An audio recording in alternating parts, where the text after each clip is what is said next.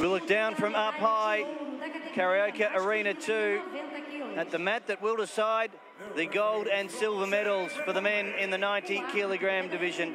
Will it be going to Japan, or will it be going to Georgia? Two fighters here who have gone ippon after ippon the whole way through these campaigns for the two of them. Varlam Liparteliani of Georgia, the number 3 in the world there. He was just outstanding from start to finish. You could say no one's got near him. And Baker Mashu, well, you could also say he's been even better, the number 1 in the world, the favourite going in. It's hard to know how they've done it. They've been so good. They can't both win the gold. No, they can't, but it's going to be one match, this is. This is going to be great because Liparteliani is on the best form that I've seen him, and so is Baker, because Baker, Mashu, has won ippon all the way. I think Liparteliani has won ippon all the way, and it just is going to be one hell of a match. It's going to mean who can dig deepest, who wants it the most, and I think that's going to decide the gold medal. Well, going into these games, the man in white had only lost one of his last 30 bouts, so it's now one of his last 34 bouts that he has lost. He's been that good, Baker Mashu, the 20-year-old, 21-year-old from Japan. And the man from Georgia, he is 27 years of age, so more experienced, but perhaps not more talented. These two so evenly matched. Japan in white, Georgia in blue to decide the gold medal in the men's 90-kilogram division here in Rio. This is going to be a beautiful battle between Baker and Liparteliani. Well, Baker knows that that unusual form from Liparteliani, that right hand over the top there, that's where he throws from, Liparteliani. He doesn't need the inside lapel grip.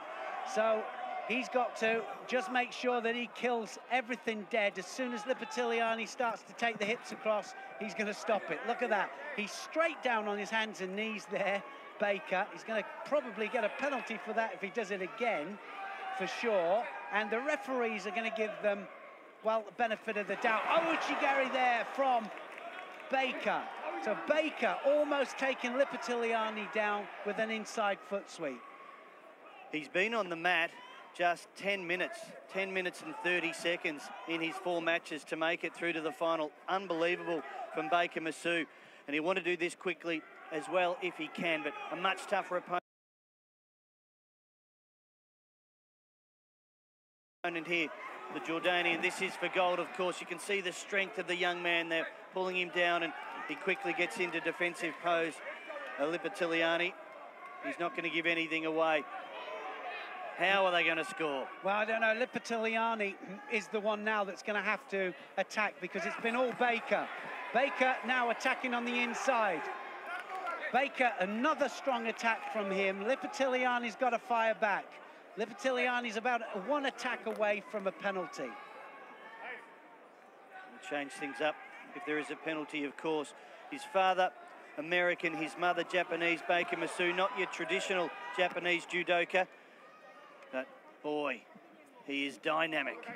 Well, they're both dynamic, and that's why it's a great tactical fight in some ways. Everybody's wanting to see how this unfolds, and I think that what will happen is that it will unfold with one of them taking a chance. I think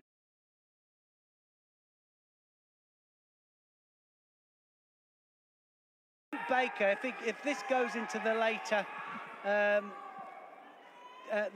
time and it goes into golden score or towards golden score, well, like I said before, Baker really is a dig-in athlete. Well, we're a long way from that now. Just over 3 minutes remaining. Maximum efficiency, minimum effort. That's what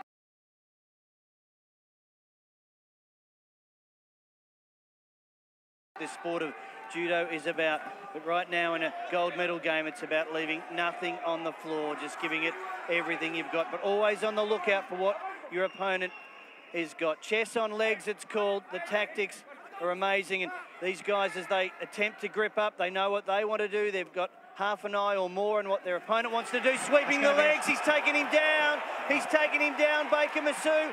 The score goes his way. He has the minor Yuko score, and that's where it ends for now. Big move. That was amazing. He just drove. He's been feeding that leg through all the time, and, well, he showed it to Liparteliani so many times.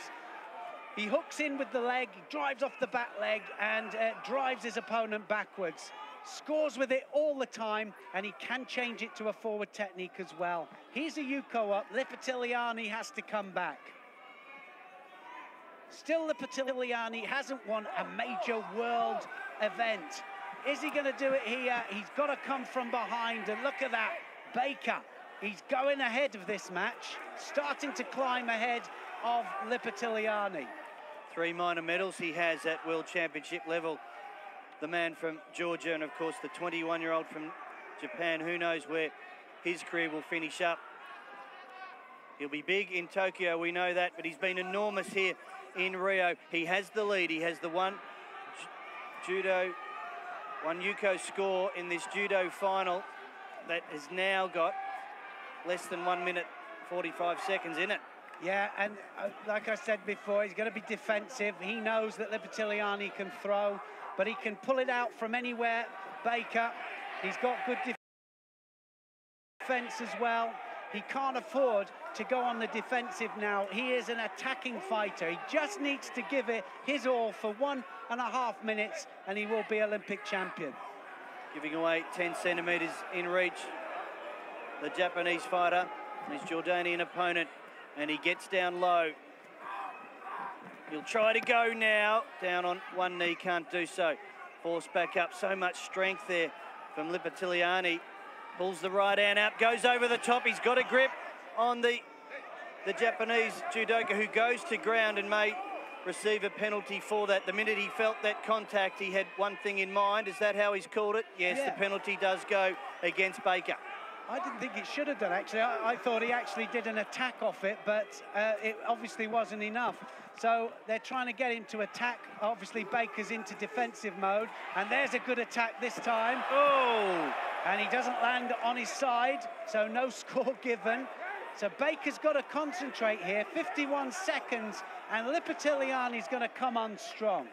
Concentration, one thing he hasn't lacked. He hasn't been this deep into any of his bouts, of course.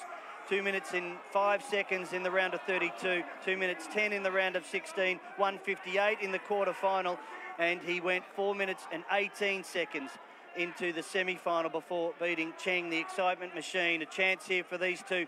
They've been asked to just redress with 51 seconds to go. They've had a chance to think about it now, and of course the scoreboard really tells us what's going to happen. Liparteliani really has to come. He really has to come hard. This is for gold, for Olympic gold. You don't hold back. No, and the thing is about Baker digs deep. That's what he does. He does that better. I mean, he has finished his contest early, but when it comes to really digging, he digs deep. Now look at this. He's going to waste some seconds down here. He's going to attack, and he must make it look progressive here. Is he going to go onto the arm? Every second counts now to Baker. Liparteliani wants to stand up. He's going to come on. Here he comes. Liparteliani will throw the arm over, and Baker is now running. 15 seconds to go. Baker Mashu of Japan. He has the lead. One hand on the gold, 2 hands on the judogi of his opponent. He wants to hang on. He's happy to take a penalty because he's got a couple up his sleeve. He'll try to hold on to the sleeve of the opponent because the second penalty doesn't matter. The Jordanian comes at him. He can't catch him. He's done it, the fabulous Baker boy. He has won gold. Have a look at that. What a magnificent achievement. Baker Mashu, gold for Japan in the men's 90-kilogram class. Dominant right throughout the day. He deserved that, and he has it. That was amazing. Baker, he was my choice for the day, and, well, he just did everything right all the way through, and still Liparteliani has to win a major world event. Gold medal to Japan and silver medal. You do lose, but you still win in Olympic competition. Varlam Liparteliani of Georgia, the 27-year-old, takes the silver, but this 21-year-old, well, how many golds will he end up with?